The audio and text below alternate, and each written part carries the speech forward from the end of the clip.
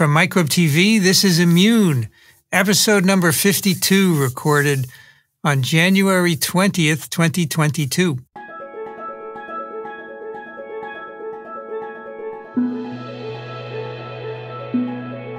I'm Vincent Racaniello, and you're listening to the podcast about the body's defenders against disease.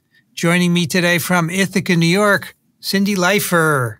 Hi, welcome back. Great to see everybody. Hey, is it snowing up there? It is snowing up here. How about that? Because it's raining down here, so must be snowing up where you are. Also joining us from Durham, North Carolina, Steph Langle. Hi. Hey, everyone. Great to be back. Look at us. First episode of the new year. Yeah, I can see it's raining out your window. It is. Yes. And it's supposed to turn to ice, and things are shutting down. In North Carolina, when there's ice, everything shuts down. Have you heard about my new painting here at the incubator? I saw an Instagram post that there's a gentleman who painted in a picture of Ebola virus. Yeah, correct? So it's a big painting behind me. The guy is from Raleigh, actually. Okay, That's where he lives. And I did an interview with him yesterday. You can hear it. He's a very interesting guy. Also joining us from Madison, New Jersey, Brienne Barker. Hi, great to be here. It was snowing earlier. I don't think we have rain yet. Our guest today is coming back from TWIV 161, 2011. He was like 10 years old back then. Now he's at the Rockefeller University. Gabriel Victora, welcome back. Thanks, Vince. It's great to be here. I guess you know my weather. We're in the same city. But, not too far, yeah. Maybe it's cooler up north, but not the most beautiful day. The sun seems to be trying to show up. There's definitely no sun here. So Gabriel, in 2011, you were at the Whitehead, correct? I think I was moving there. I was. I had sort of just graduated as a PhD student here at Rockefeller from Michelle Nussenzweig's lab, and I stayed a little bit longer after my PhD before I moved to a Whitehead fellow position. Sort of this post PhD. Program where they let you run a lab for a few years instead of doing a postdoc. It's pretty neat. They're brave. Yeah, they're brave.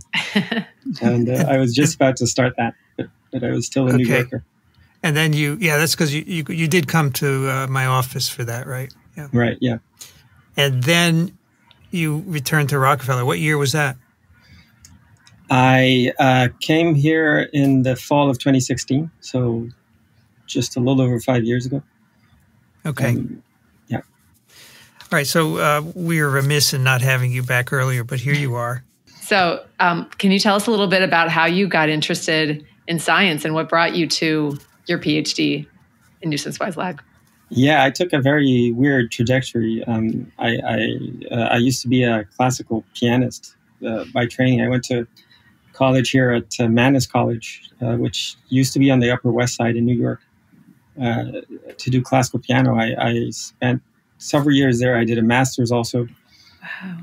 Then after that, I went back to Brazil, where I'm from, and I played piano and taught music for a few years. And at that point, I was getting a little bit burned out. I think, I probably took me a lot more effort to be a good pianist than it should. So, I ended up drifting away and trying other things. At some point, I thought science was a cool thing to do. My father is an epidemiologist who was actually pretty busy with COVID in Brazil this past couple of years. And I was talking to him. He said, I was living in Sao Paulo at the time. He said, well, there's a med school friend of mine who has a lab in Sao Paulo. He's an immunologist. Why don't you go talk to him? And I was thinking more about genetics, and I thought genetic engineering was cool. I didn't really know what it was, but it sounded cool. So I went to talk to this friend of his, and he said, "Oh, just come and volunteer in the lab, and do PCRs." That's what I did: PCRs, genotyping patients for polymorphisms. And I worked there for a year, and then I ended up staying and doing a master's there. And I always like to say that it just happened to be immunology, and that's why an immunologist, if he was doing neurosciences, I'd probably have been a neuroscientist. So it wasn't a grand design that I chose to be an immunologist. But, although there are B cells in the brain. So. Well, yes, now neuroscience and immunology have merged. Yes. Yeah. We did a paper on twin the other day about when you have immune responses, they're stored as memories in the brain, and they can be recalled. Was wild, yeah. It's wild. Yeah. Amazing. Well, it's a very cool background. I actually, if you, for those who want to, if you YouTube your name, I mean, you'll find your science talks, but you'll find, I don't know if it was Mozart or Bach, but you'll find piano concertos as well. Yeah, something I recorded in, I think, 2002. Yeah, so, 20 years ago. Do you still play at all? I do. A friend of mine who was an editor at JM, Thiago Carvalho, used to live here. He left to Portugal, and he left me his electric piano that he had bought for his kids to learn. So I put it in my living room, and I'm playing the piano. Nice. A couple hours a day to awesome. Wow. Get my brain. That was TWIV 161 was Concerto in B. Mm-hmm. Perfect title. One of the top 10 titles of was it Alan who came up with that? Alan's a good of course. Yeah. Well, I guess one could argue your favorite structure in the body, your favorite organ is the germinal center. I think even your website is germinal.center. Whatever the end is. So for our audience, they may be familiar with germinal centers, but can you talk about them, a little intro to them? How do B cells get there? What is their purpose? And then we can dive into your papers. You've published a lot in the last couple of years and really relevant, we think, to SARS-CoV-2 specifically and vaccination, boosters.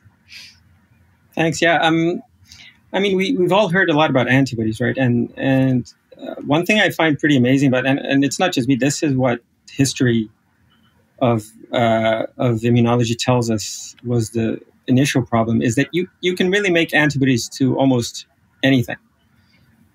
So just imagine this: your body is injected with something. Can be a virus, protein, it can be an allergen, it can be even a chemical that you can come up with. And you will find an antibody in your body that can bind to this thing with very high affinity and stick to it and prevent it from doing whatever it would do if it were a nasty pathogen or chemical, right? But the question is this: you have a genome that codes for something like 20,000, has 20,000 genes in it. How can you have an antibody for almost everything? Imagine how many different molecular structures there are in the world or in the universe, and imagine that this infinity of structures can all be seen by antibodies. So how is it that the organism can come up with antibodies that do all of this? You need infinite genes. If it were a simple one gene, one antibody model, right? So the thing is, the adaptive immune system is very smart. It does a couple of things. One thing that B cells do, which is common to what T cells do, is it doesn't have one gene to make the receptor that it uses to recognize all these different things. It has different combinatorial fragments that it can assemble and stitch together. So, for example, one of the chains of the antibody in mice, the heavy chain, which is the larger protein in the antibody, has 100-something segments called V segments, something like 10 segments called D segments, and 4 segments called J segments. And just from that, you can assemble any V with any D with any J. You can make a ton of different antibodies just out of one gene. Also, when you assemble them, you don't assemble them very precisely, so there's a lot of variation there. You also have 2 chains that you put together out of 3 possible chains. So the heavy chain will join with the kappa light chain or with a lambda light chain. So combinatorially, you can get something like 2.5 million different combinations. And if you add these imprecisions at the joining, you get some ridiculous number, like 10 to the 14 different antibodies that you can make, right? So people even argue about what that number is because it's just so ridiculous, but it doesn't matter because it doesn't fit in you anyway. You can't have, because each B cell does one of these rearrangements, and you don't have 10 to the 16 B cells. So in your body, there's something like, in a mouse, 100 million B cells or something like that. In a human, maybe 10 to the 11 or something like that. Different B cells, each one of which has a different antibody that it can make out of these 10 to the 16 possibilities. So you see how economical this is, right? You have 3 genes and you can make, 10 to the 16 different antibodies. Now, that isn't even enough because there are a lot more structures in that. And that's where our work comes in and the things we are interested in. Usually, if you take a protein like, chicken egg albumin, immunologists do these weird things. We like to use antigens that are easy to get. So one of the easiest proteins to get is chicken egg albumin. You just take it from an egg. If you throw that into someone or into an animal with an adjuvant, you will have to pick between the 100 million B cells that the mouse has, one that can bind to that. And it turns out that usually when you do that, the cells that you pick can bind to albumin, but not that well. So they're good enough. If they make an antibody, this antibody wouldn't bind with the super binding affinities that you need, for example, to neutralize a virus. But what this interaction does is it calls this B cell into the structure called the germinal center, which is something like a boot camp for B cells. And it's a ruthless boot camp. I was talking to Kathy Wu at the Atlantic for a story, and she called it the B cell squid game. That's great. So yeah, that's a good analogy. It's true. It's something like that. So basically, very right, Darwinian. A bunch of cells. So yeah, a bunch of cells that are not that great go into this germinal center, and they start really a Darwinian process there. They use this enzyme called AID to introduce random mutations into the genome of the cell, right at where the antibody gene is. Now, these are random, so when you do that, what happens is you mess with the binding properties. So you're much more likely to make it worse, right? If you mess with something without knowing what you're doing, you're more likely to break it than fix it. But you do this enough times, and then that you create a population of which most cells are worse binders or just as bad as they were, but a few are actually pretty good. And now, because the antigen that started the germinal center, the protein that you're targeting, like the chicken egg white, is still present in the structure, all the B cells can go there and test the antibodies they made against this protein. And there's a system, which we're all trying to figure out still, that picks out the best ones, kills the worst ones, and makes the best ones go through this process again. Have a bunch of children again. Each one has a different mutation, and you repeat this, and rinse and repeat. And you end up with, after 10, 20 rounds of this, with antibodies that are really much, much better than what they started with. And we can routinely in the lab get antibodies that are 1,000 times better than what they started. And that process, superimposed upon this random generation of diversity, is what allows the body to make great antibodies to almost anything that you throw in there. Right. So you have this first level of control where you have VDJ recombination happening. It's going to happen stochastically without the antibodies going to the germinal center to be selected for. And that's important. So the binding at that step, that's going to play a role in the response. But then the ability of those cells to actually migrate from that primary site to secondary lymphoid tissue, then that's your second site where affinity maturation can happen, depending on what antigen, how long is it sticking in the germinal center. And so it is this question, what you're trying to figure out is, okay, why this antigen over another? And how do the B cells decide to bind with that affinity, a short peptide over the larger protein, for instance? Right. Something like that. We divide the work in the lab into two major areas. One is what we call germinal center mechanics. And we think of it like, given that this germinal center is doing this Darwinian evolution in real time, how does it do it? How does a clump of cells manage to recapitulate Darwinian evolution inside your tonsil every day? Right. And the second one, and so this is more defined. It's sort of evolutionary genetics. One cell's better, the other one's worse. How did they know that?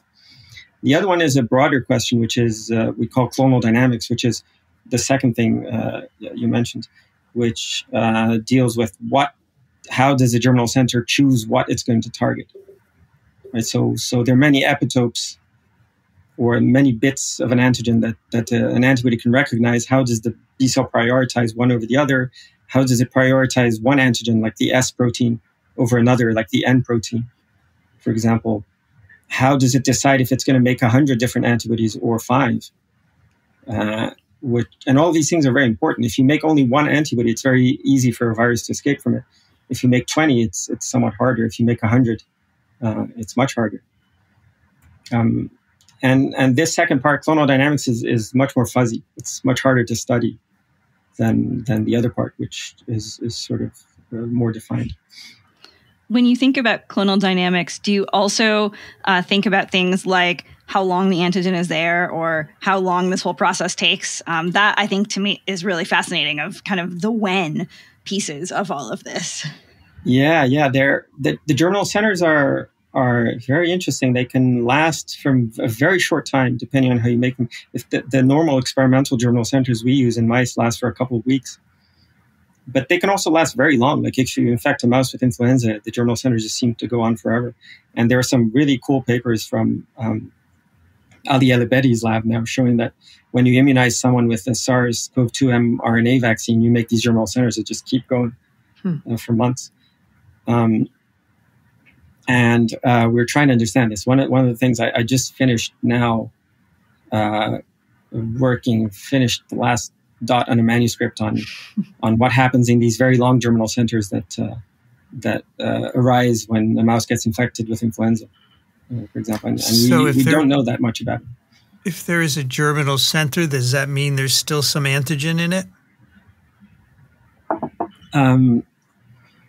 Well, a priori, I'd say yes. It's hard to tell. It's very hard to measure the amounts of antigen that the B cells care about.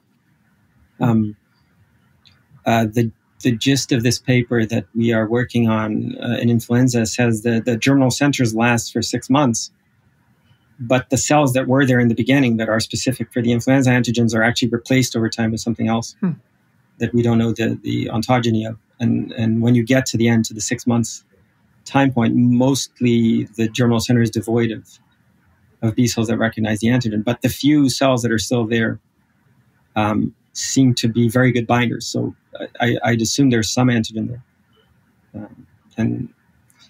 And to be honest, interest in these kinds of things like long-lived germinal centers has been there's been very little work on this over time. So there's not a whole lot we know or a whole lot I can tell you about what happens. Is that because the limitations of the mouse model not having as long lasting, or we need humans to study this? Is that? It could be. Yeah, it could be. The humans and the primates also. Shane has a paper in bioRxiv now showing that in primates you can get the same if you immunize them just right.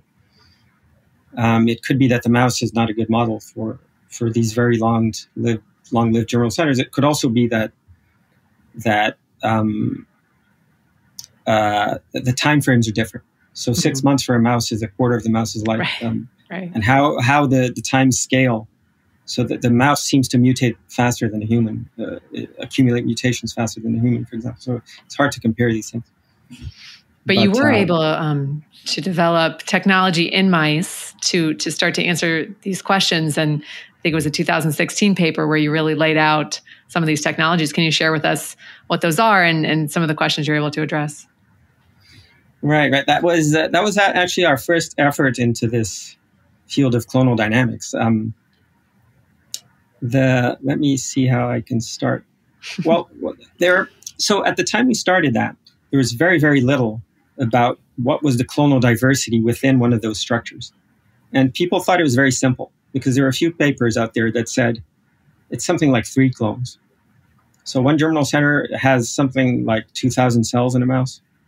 In a mouse immunization-induced germinal center, they have a wide variety of sizes. But and the papers that were around said it's only 3 clones in there. So mostly cells would be competing within their clone for the highest affinity. And the competition between clones may or may not be important. And that was so those dynamics were ignored, I think, for a very long time. We got into this because we were looking at competition. This is something I did during my PhD here at Rockefeller. I was looking at competition between cells as they attempt to get into the germinal center. So we knew that there were many clones that were recruited by antigen, but we thought there must be a very strong bottleneck that limits that so that you get only 3 in each germinal center. And when we started measuring that bottleneck, we found it. We saw it was there, but it didn't look too strong. It didn't look strong enough to restrict it to the 3 best. So what we did was I took one of these techniques, something I had come up with as a grad student, that is we use a lot still in the lab, which is a photoactivatable mouse. We engineered into a mouse a gene from a variant of green fluorescent protein that is photoactivatable, which means it doesn't fluoresce in the normal green conditions unless you pre-illuminate it with the light. And then it turns that on and it keeps that on. Like, why is this important? So a germinal center has something like a lymph node has about 10 germinal centers in it. If you want to look at what the clones are in these germinal centers, you mash them up and you put them in a fax tube and then you sort them out. But then you're going to get the jumbled up 10 germinal centers and you're not going to be able to see just one. Now, if you have a mouse that has this protein, you can take a laser, you can shine it on one of the germinal centers on a microscope, and then that germinal center turns green. So if you put that lymph node on a sorter, you get only the green ones. And so they came from only one germinal center. So after we made that mouse, we used it for something else initially. But then, we had this sort of idea that you could use that to count. So what we did was, we did exactly that. We took a germinal center right at the time that it formed, and we counted how many clones were in there. And to our surprise, almost every single cell that we got from that germinal center was a different clone. And then we started thinking, well, this is not quite right. We used some equations from ecology. So this is sort of an ecological problem, right, that I'm talking about, to just sort of extrapolate from the numbers we had what was the diversity in a germinal center. And it turned out to be something like 100 clones. So can I just ask a question to clarify? So when you say the original idea was that there were 3 clones per germinal center, is that 3 clones for a particular antigen or just 3 clones total? 3 clones total. These experiments were done with single antigens mostly. Okay. And so it's not, so basically like a germinal center is responding to 20 antigens, 60 antigens, 20 germinal centers times 3 clones. And you're realizing, no, it's more like 100 per. Per germinal, yeah. So something like several hundred or 1,000 that's clones awesome. of B cells. So the effect that had on us was it shifted our thoughts from this germinal center mechanics, like this Darwinian thing, 2 clones that are the same but made different mutations and are competing, to a mixture of this thing going on at the same time that all sorts of different clones are competing against each other. And that's the dominant form because you have 100 clones competing. So it's more like a slide that I use in my lectures. There's a couple of giraffes reaching up for leaves, the very prototypical Darwinian Lamarckian analogy. And they say, well, that's happening for sure, but that's happening within the second slide is this water hole with 100 different animals, including a giraffe in the middle. And it's a much more complex issue what's actually going on in real life because there are different clones with slightly different incentives. They might bind different epitopes. They might bind the same epitope. They might bind different antigens. And somehow the germinal center is solving this equation. But the focus should be, I think, on these, at least some of the focus should be on this interclonal competition between the different specificities.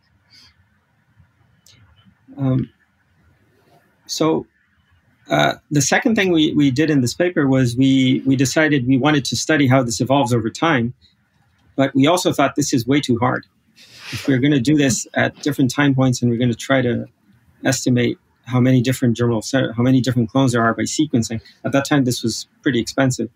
And yeah, you were just doing that by sequencing, right? So you were sorting these out by flow cytometry and then doing sequencing and finding how many different sequences you were getting. That's how you were determining there was all these different clones versus 3? Is that how you were doing that? Yeah, it's a Sanger sequence. Yeah. So, So your original interest in bioengineering came back, right? Because you wanted to use something clever to make life easier on yourself, right? Yeah, I was thinking, can we make this simpler on ourselves? And we kind of got a shortcut to it, which was this really cool mouse that Jeff Lichtman, neuroscientist from Harvard, had made, which was called the Brainbow. Yep. I don't know if you guys know that. Seen the original paper. They were beautiful images. Yeah, spectacular. And basically, this is a mouse where when you turn on this recombinase, this enzyme CRE, which you can do in several different ways in the mouse, each cell picks a color. And it can pick between a variety of different colors depending on the mouse you use.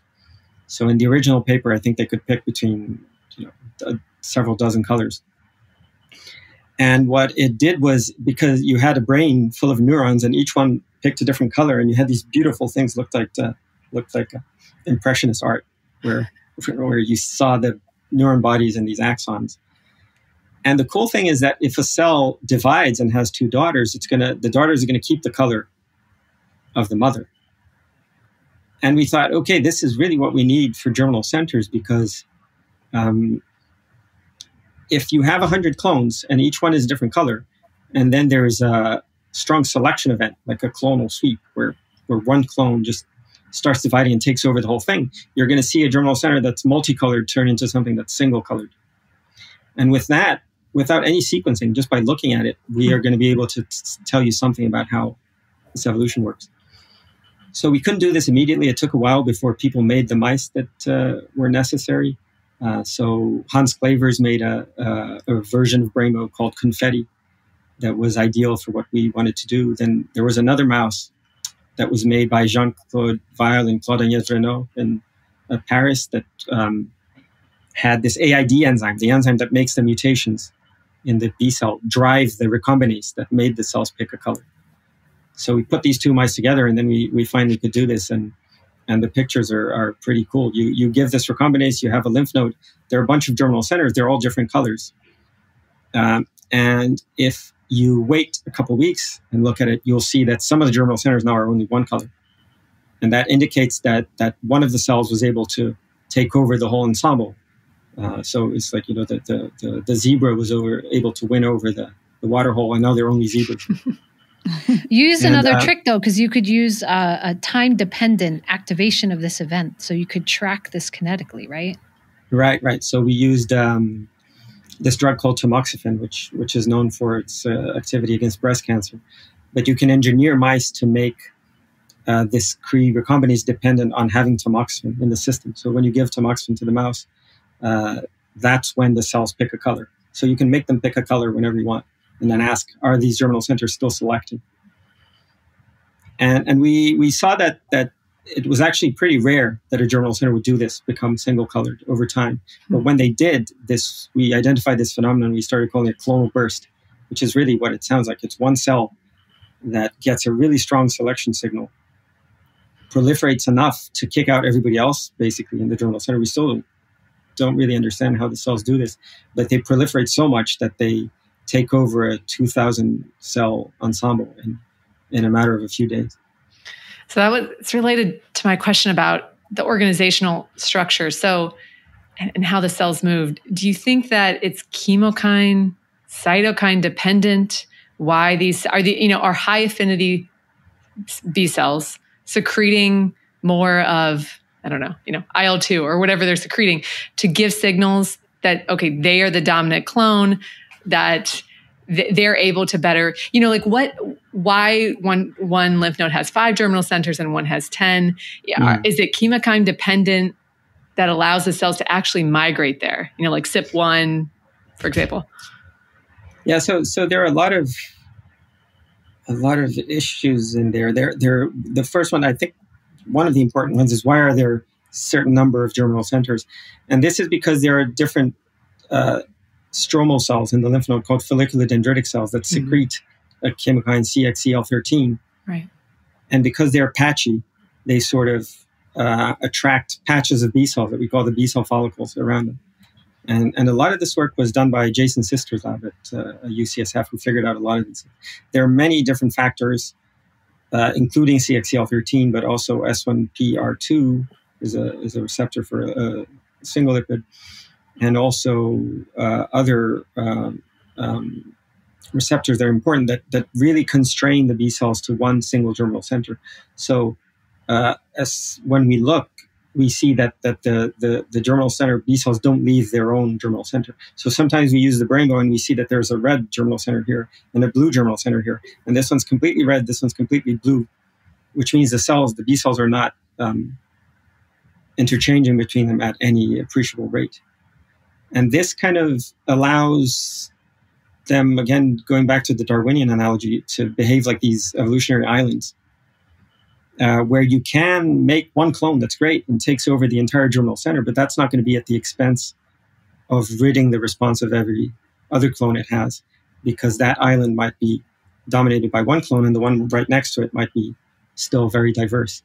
So in a way, you prevent something like an infectious clone from taking over the whole response and leading to a monoclonal product at the end, which I presume would be bad because it would be easy to escape from. Right. When you look at these patterns of different dynamics of the germinal centers, do you see the same sort of thing in different lymph nodes, or do different lymph nodes sort of have different patterns? That's interesting. Let me see if this answers it. We have looked extensively at mesenteric lymph nodes. Is that where you're going? I just meant sort of, does a mesenteric lymph node sort of do something fundamentally different than, say, an axillary or a spleen or something like that? Right. So the mesenterics are super interesting because they drain the gut. And the gut has food antigens, and it has antigens from commensals. And there are hundreds of species of commensals in your gut, and each one of them has got to have thousands of antigens. So these germinal centers are potentially responding to hundreds of thousands of different antigens, right? It's probably less than that because of trafficking and things like that. But still a lot, right? And you're telling an ensemble that that contains hundreds of B cells of different specificities to respond against hundreds of different antigens or thousands of different antigens, and you're asking it, solve this equation and come up with a winner. And guess what? They do it. So some germinal centers that are draining the gut, and this was another paper that we had a couple of years ago, now actually find a solution, a unique solution, and they become dominated by one clone. So it seems like the germinal centers are just so wired to do this competition that even when they're not really supposed to, they still do it. So we see in these germinal centers that they are finding antigens from bacteria, commensal bacteria, and doing affinity maturation against them, even in the middle of all this competition. And this is something we are trying to work out. There's a lot of interest in our lab, and also in our Carla Noasad, who was a postdoc in the lab who did this work, who's now a PI at NYU, who's working on these questions as well. So then using your mouse model, using the Brainbow mice, taking it into your next question, and it was interesting, this paper, you hypothesized something that I'll let you introduce, but then really found kind of the opposite of what you expected, which I love in science. Like I love that type of story where it's also good for the audience to know, like, that science is not linear. It actually, a lot of times we're proving ourselves wrong and then we're circling back. So what was that hypothesis in relation to memory B cells, germinal center? Right. So I guess I have to talk about memory a little bit before there. Sounds good. When you drive immune cells, B cells, through a germinal center, some of the cells become plasma cells and go straight away to start secreting antibody, because that's the antibody that's in the serum that will protect you. But some of the cells in there exit back into quiescence, and they go back to looking very much like they were before they went into the germinal center. They stop dividing. They're just quietly migrating around the body. But there are many of them, and they're now very good at recognizing the antigen, right? And these are called memory B cells. And the reason they're around is that if you see this antigen again, they are very good at expanding and making plasma cells again very efficiently. And this is sort of, part of the cellular component of the SARS-CoV-2 vaccine response that people talk about. There's the antibodies you have in serum, but there's also the cells that are ready to respond again if you get infected again. And that's why that helps your second, your breakthrough infection be less severe, for example, right?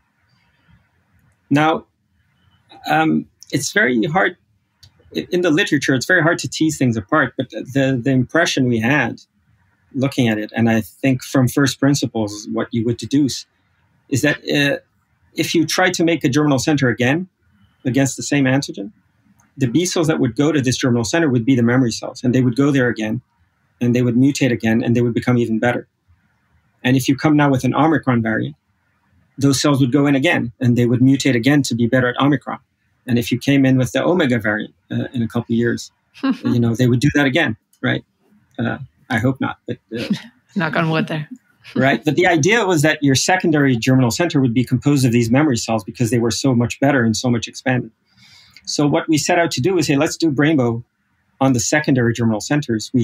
And look to see if there are many clones going in, if there are few clones going in, how do they compete with each other, if the germinal centers have many colors or few colors. So we did this experiment. We took a mouse, we immunized it in 1 foot with, it could be anything, a model antigen like chicken, egg antibodies, or an influenza hemagglutinin. We started these germinal centers. We made them pick colors and do the Brainbow thing the way they do. A month later, we came back to the same mouse and we immunized it in the other foot.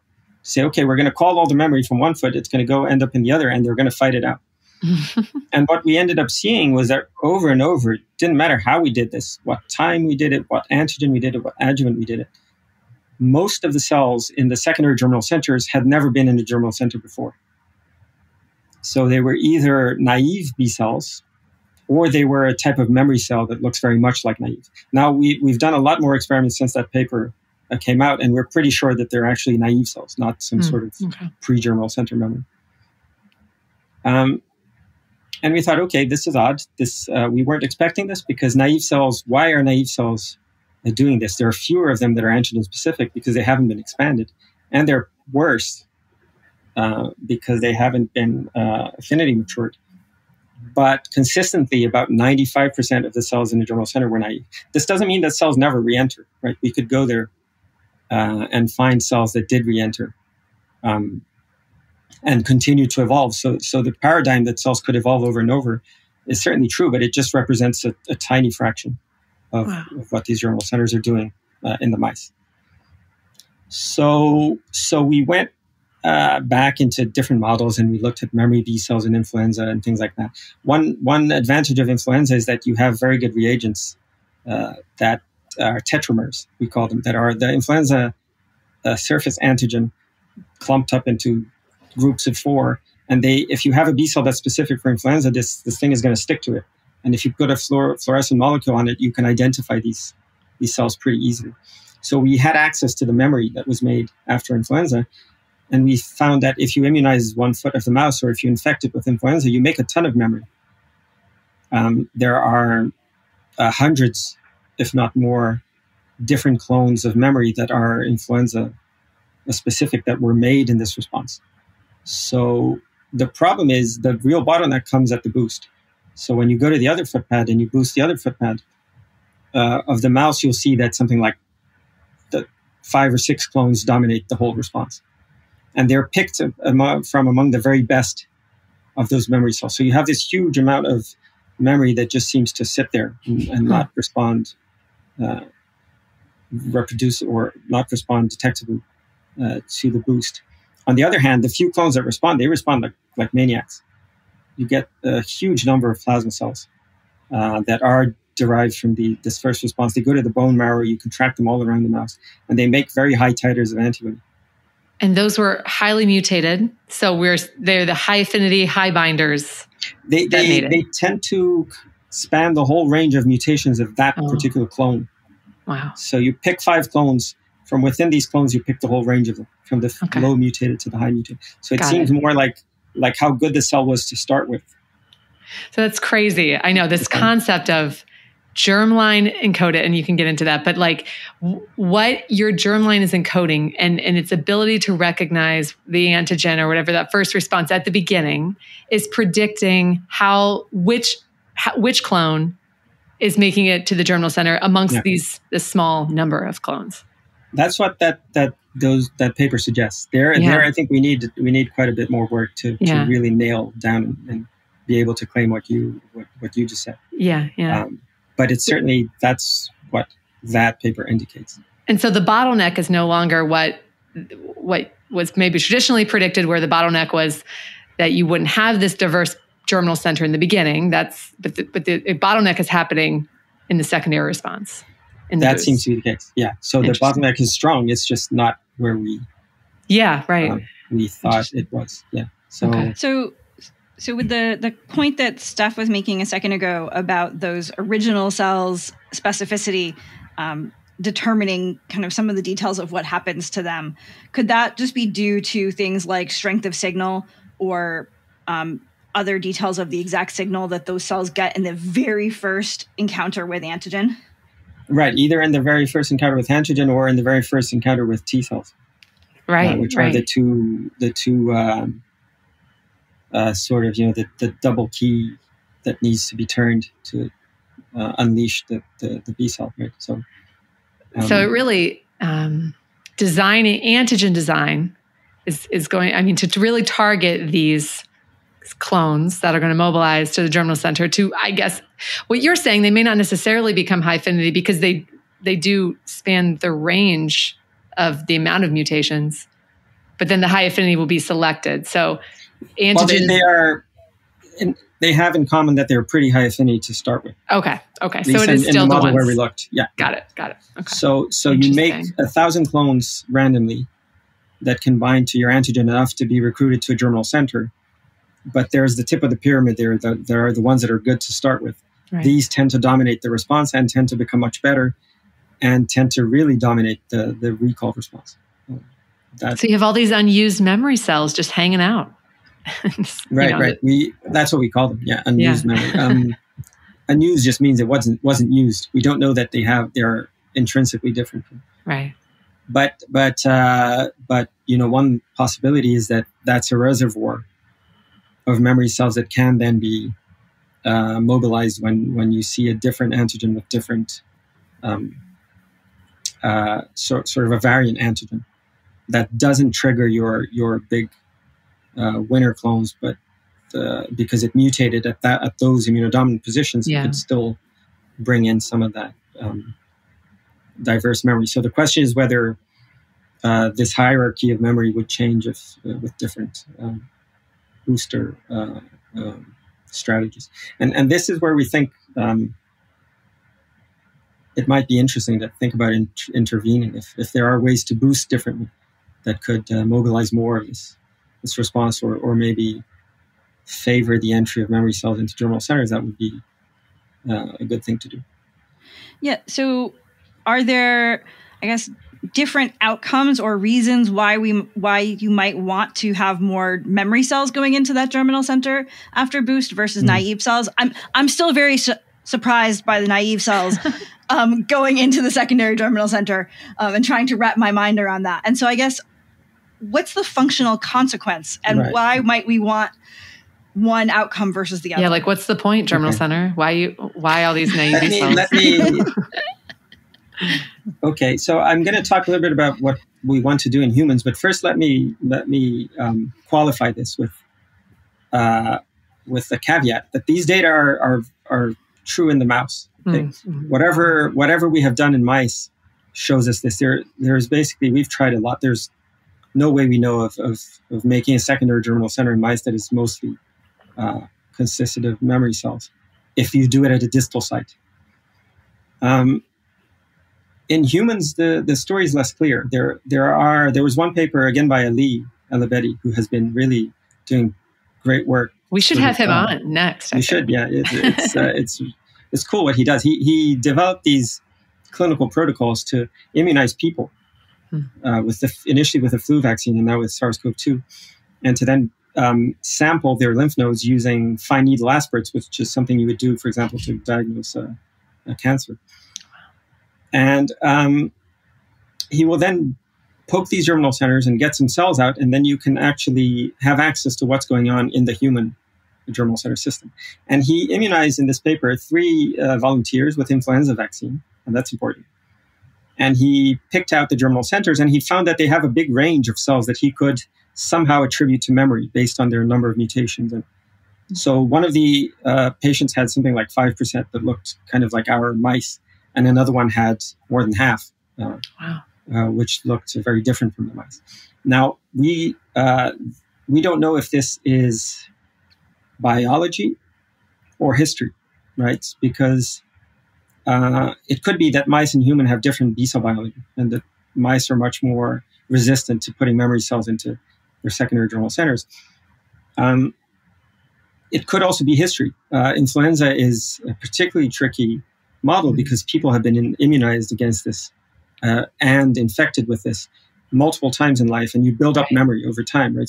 So if at some point you have 1% of all your B cells are influenza memory, which has been seen in some studies, you'd have a lot more that you're trying to put into that germinal center, and then it wouldn't be a biological difference; it would be a historical difference, right? Yeah.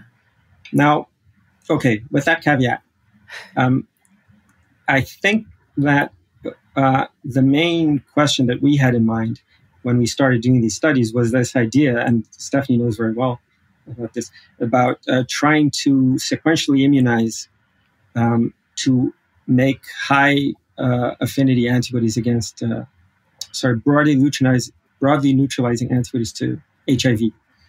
So HIV needs these super antibodies in order for a vaccine to work. They have to have 100 mutations or something in the 2 chains combined. They have to have gone through a lot of affinity maturation. They're very rare.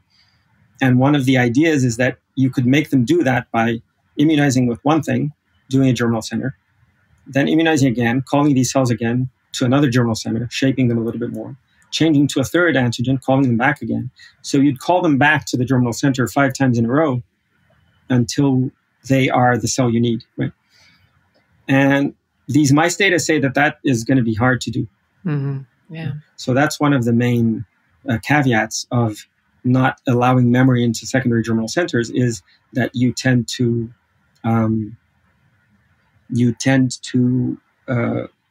not be able to remodel things that are already modeled.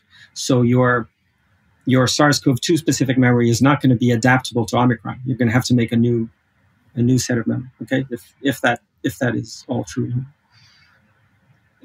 Turns out that there is a way, it seems, to be able to do that, which is just avoid recalling these cells and keep just hitting the same germinal center over and over. Never let the cells out and refuel them. If they get there, right? I mean, we have to assume that they've made it to the germinal. That's one of the 3 clones that are there. Right. And then hit it. Okay. Yeah. But so as an immediately useful thing about this is that it suggests that maybe the best way to achieve this sequential immunization is not to recall cells from memory over and over. It's just to bring them in once and keep them there and keep hitting them in the same spot. An advantage of having a naive response is that it goes against phenomena like original antigenic sin, right? So if you kept just using the same cells over and over, you would fall into original antigenic sin, which means you always use the same cells. And you can't make antibodies to new epitopes as long as an old epitope is still there. This new admitting naive cells to germinal centers has the advantage of counteracting that. And that's something that we're trying to investigate in the lab a lot, trying to understand how affinity, how germinal center reentry and original antigenic sin play along. So I actually have 2 questions. So one is, you're saying that there's some things that are similar in human and some that are different from what you can tell from these initial experiments that the other individual is doing. But how does the environment? So in other words, we keep mice really clean, basically. Like we're SPF, right? So they have commensals, right. but they really don't have much else.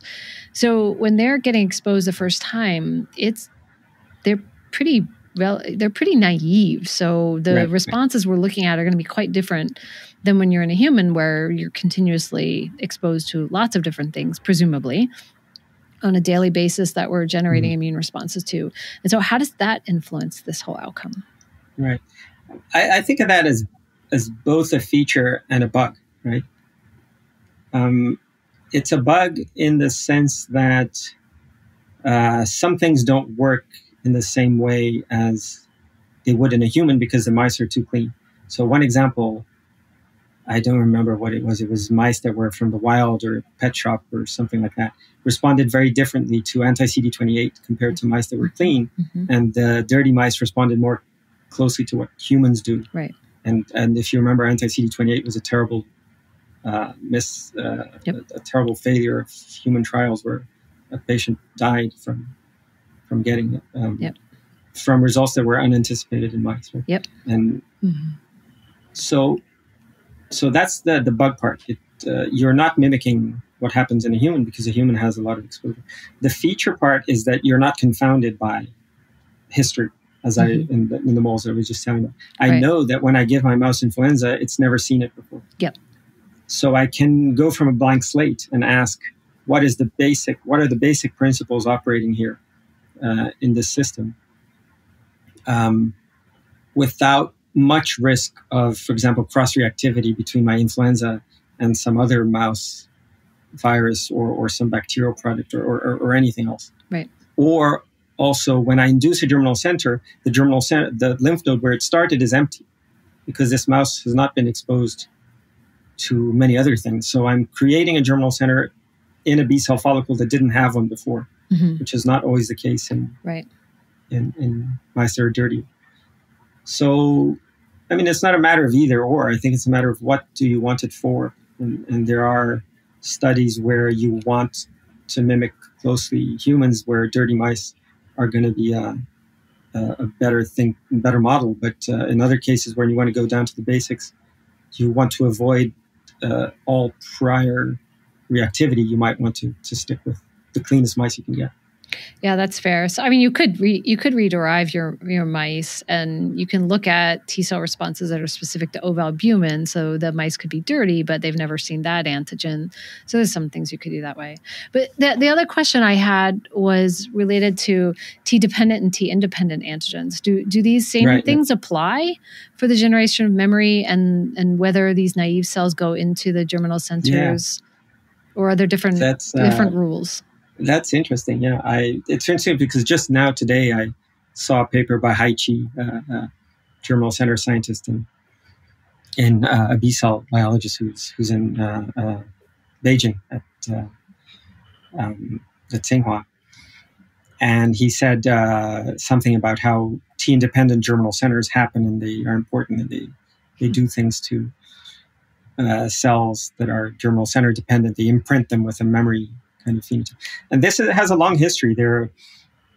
As far as I can remember, there are 3 papers on this, but they are spaced many years apart. There's something from Carola Vinuesa, her PhD work actually, in Ian McLennan's lab that says that you can make, if you really force the system in a mouse that's monoclonal with a high affinity ligand, you can make beautiful T-independent germinal centers. They just don't last very long. They crash very quickly. Then there was another paper from Michelle Nussensweig's lab from a PhD student before I got there that says that, you can detect T-independent memory. If you give a T-independent antigen and you wait a while and you boost the mice, you'll see a response that's bigger than what you saw before. So there must be some. And then there was this paper from Hai. I read the abstract and today I didn't have access to the paper at the time. Oh, no. I have to read it. But, it's interesting. I think I'm pretty sure that it's not comparable in magnitude to the T-dependent response. And there are probably certain isotypes like IgG1 and 2C that are restricted to T-dependent responses. But it's not nothing. It seems like there is some remembrance of antigens passed in without help from T cells. Can you explain, from a viewpoint of a germinal center, then, why for some antigens you need to give multiple doses? What is the reason for that? Mm-hmm. I always thought of the first dose as the one that makes the germinal centers and the affinity maturation, and the other doses as really what they are, boosters. They take memory and turn memory into plasma cells. So memory cells becoming plasma cells, that's a very efficient process. They're all pre-programmed to do that. Okay. So your titers, when they go up by the boost, that's memory straight to plasma cell in high amounts. And now, there's one thing that surprised me in this SARS-CoV-2 whole issue of the vaccine. And you've had this debate many times, is that the two doses are very close to each other, right, in the protocols we use. Mm-hmm. And we're saying that's too close. And the reason why is that by 3 weeks, you haven't made the memory that you'd want to boost. I see. With the third, right? So it's kind of useless. But it actually isn't, because what we see, I think, in the papers that are coming out is that the booster hits the same germinal center as the prime and makes it into a super germinal center. Huh. That stays on for a long time, makes really good memory. And then when your third dose comes in, you harvest that really good memory and you throw it into the plasma cell compartment. And that is, I think, why the booster has been so important. You're having sort of a double prime. The booster appears to also continue affinity maturation, so you get a broader neutralization response, right? It encompasses more variants than after the second dose. Does that make sense? I'm not sure that that's what's happening, because remember that what you have in serum before the boost is what made it in the first, the plasma cells that are coming straight out of the germinal center. And after the third boost, you bring in the memory. Right? So it's hard to say whether the broadening comes from re-affinity maturation of the memory, or it comes from just harvesting a lot of the memory that was sitting there but was not in the serum at that point. Let's say that the memory cells in serum are derived from your second boost, and they are 3-week-old memory cells, plus whatever came out of the germinal center over time. The germinal center cells after your boost are 6-month-old, 8-month-old cells that have been maturing a lot. And I think one way that viruses escape is by making mutations that block certain antibodies from binding, but that's because the antibodies don't have a large, high affinity surface. And that better antibodies with higher affinity surfaces against the antigen are harder to knock off with one mutation. So am I understanding this correctly?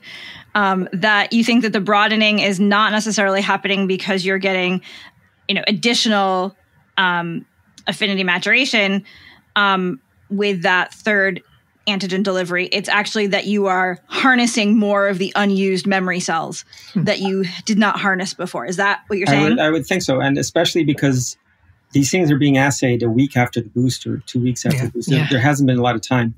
Yeah. So what is the effect of multiple? So many countries now, or some countries are going to 4th and 5th and 6th. I mean, what's happening after each of these additional boosters? What are they doing? I think we're in no person's land. Okay, we don't know. I can speculate up to the third. I can't speculate more than that. But is beyond the third going to give you continue affinity maturation, or not just recall of memory and production of antibodies? Extrapolating from mice, there will be some continued affinity maturation, but mostly you're going to be recruiting new things. But again, we need the data in human. It could be that at that point, the more memory you have, the more likely you are to recruit this memory into germinal centers and make them better. So I think this has to be determined empirically. I have no prediction. So your concept of a super germinal center, so that would then argue, like in HIV vaccine trials, that you would want the first two to be close together and then the boost to be farther apart and not maybe these kind of like equidistant 4 weeks, 4 weeks, 4 weeks. Are there other examples? Like maybe describe to me more this concept of the super germinal center and what does that mean? I would say if you want to do this sequential thing, I would make sure the vaccines are given before the germinal center goes away. Yeah. The doses. And then after the whole thing is done, come back a year later, give a boost, and that's going to harvest the product of your efforts. Because unlike what you had done in your paper was really trying to look at de novo B cell, naive B cells, and trying to determine like you, and that's why you did the different foot pads, because you didn't want to potentially recall cells that may be left over from the one lymph node on the one side of the animal. And we see that effect. If you boost the same side, there's not 100% of the germinal center's memory, but certainly quite a bit more than if you do it on the other side. It does, and that does argue for using your same arm for vaccination, correct? I do not want to give medical advice. No, I know.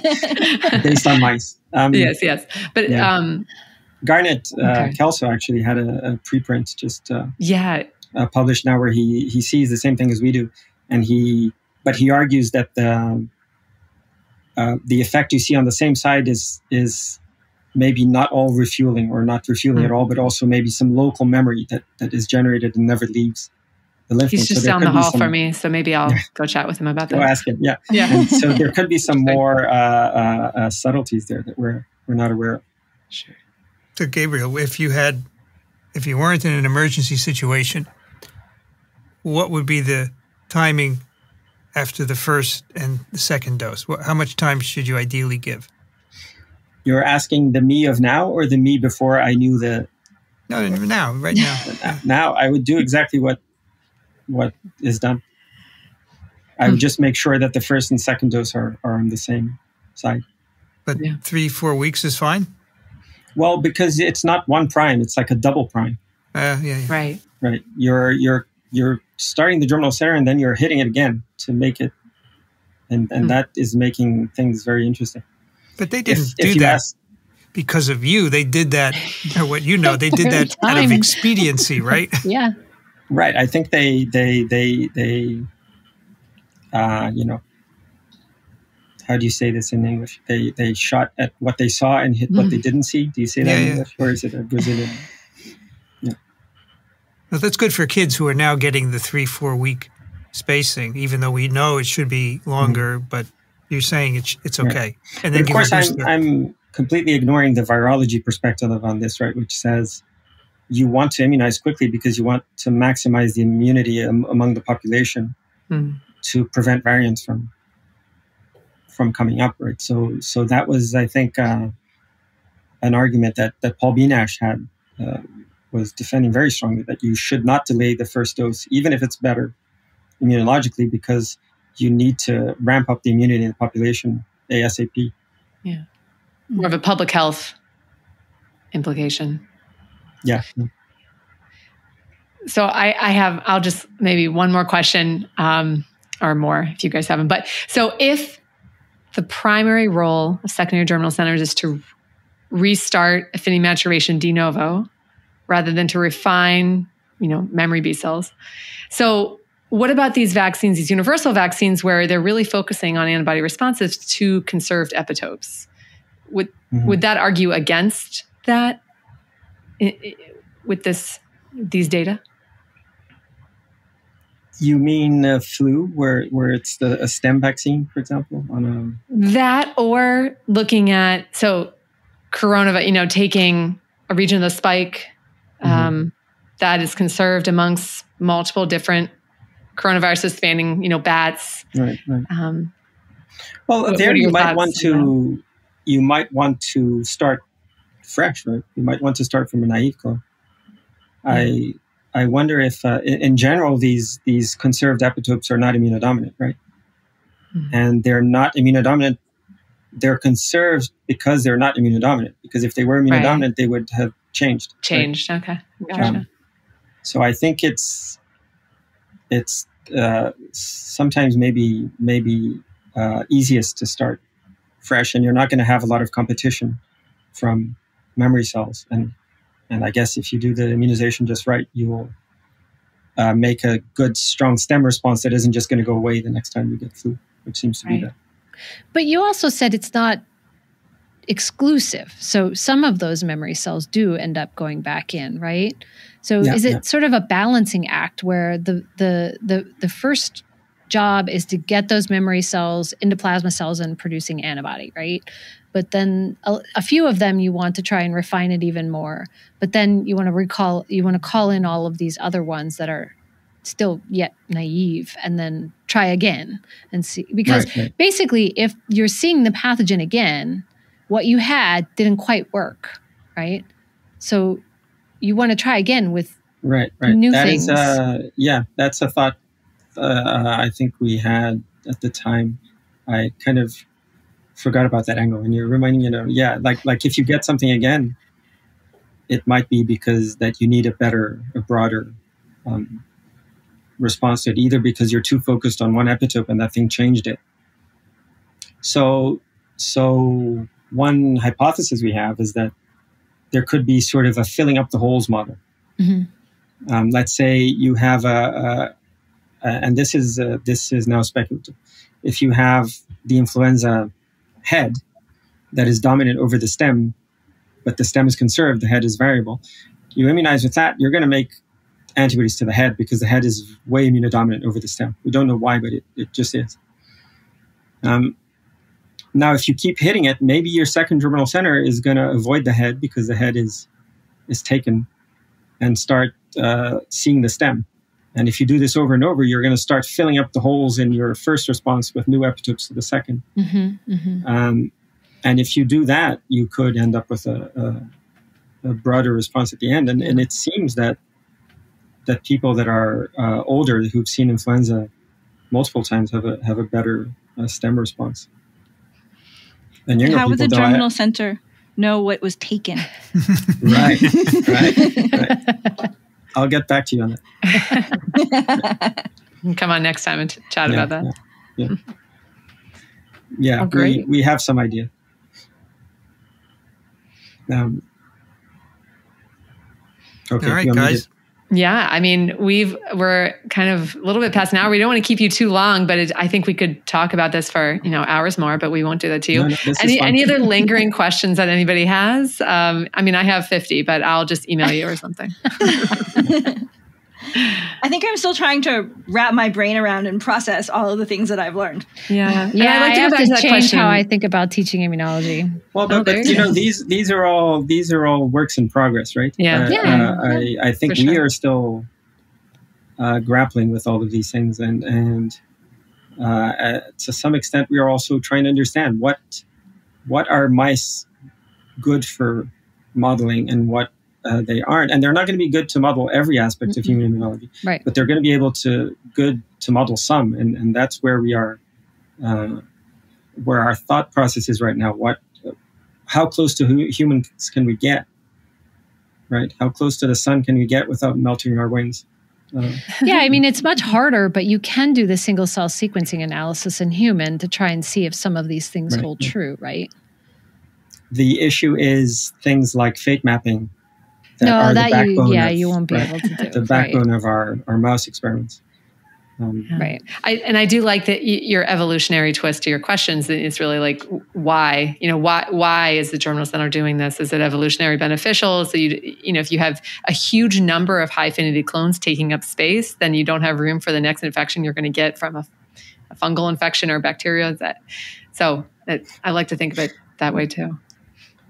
Yeah, I think things like original antigenic sin are very poorly understood and explained. So a lot of, there might be in some sense a way that the mammalian system is evolving to cope with these kinds of pressures. Which isn't as much a problem when you only live 2 years versus 80, right? I like to think that the evolution of the system preceded the choice of mice to live 2 years and the choice of humans to live 80. So let's have you finish by doing something we should have done a while ago. Just define original antigenic sin, please. Okay. Oh, yeah. Well, but that's very difficult to define because I don't think people agree. Well, your definition is fine. I like to call it primary addiction instead of original antigenic sin. And it says, mostly if you keep seeing the same antigen, you're addicted to using your primary response, the primary cohort of clones that you put in, which means that if you introduce a new epitope, it's going to be difficult to make an antibody to that one. And that's the sin part. Got it. So the sin part is you are prevented from making antibodies to new things because you have antibodies to old things. Right. And the extent to which this really happens and how far away or how near each other the two different antigens have to be is something that's very difficult to tease apart. And that's why I think this shows up in some models and not in others. And the problem there is that if something varies a little bit, right? Like if we're talking about the variants of SARS-CoV-2, you're going to focus the response on the initial things that you were focusing on, which may vary, and then you become useless, but you can't generate the immune response to other parts, which could be useful because the immune response is focused on those original parts, like the receptor binding domain that has now mutated, and you're still trying to make that response because it would be the most effective, but it's not working anymore, right? Right. Yeah. And to put this in the context of SARS-CoV-2, for example, I was concerned that if we gave a booster to beta, that the immune system would just ignore it and use the same old clone. But now with Omicron, who knows? That's different enough. Yeah. So that kind of thing.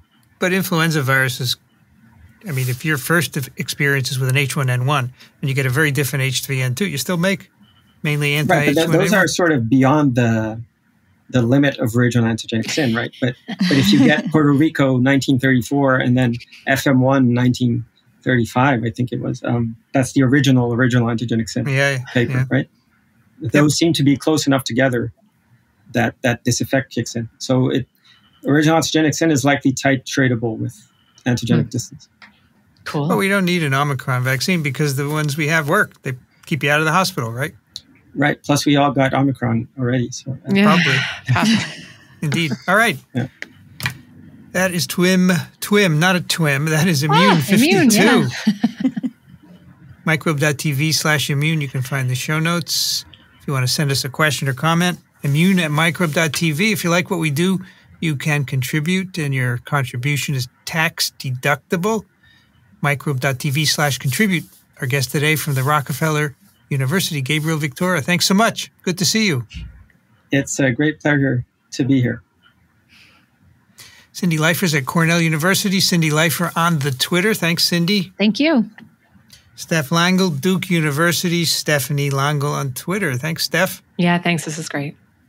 And I have seen the outside getting progressively darker. It is. I guess that's a sign it's time to go. Brianne Barker's at Drew University. BioProf Barker on Twitter. Thanks, Brianne. Thanks. It was great to be here. I learned so much. You ready for more tomorrow from John Udell? I am definitely ready for tomorrow. This has been a whole week of excellent guests. It's a little primer. I'm Vincent Racaniello. You can find me at virology.ws. Music on Immune is by Steve Neal. Thanks for listening to Immune, the podcast that's infectious. We'll be back next month.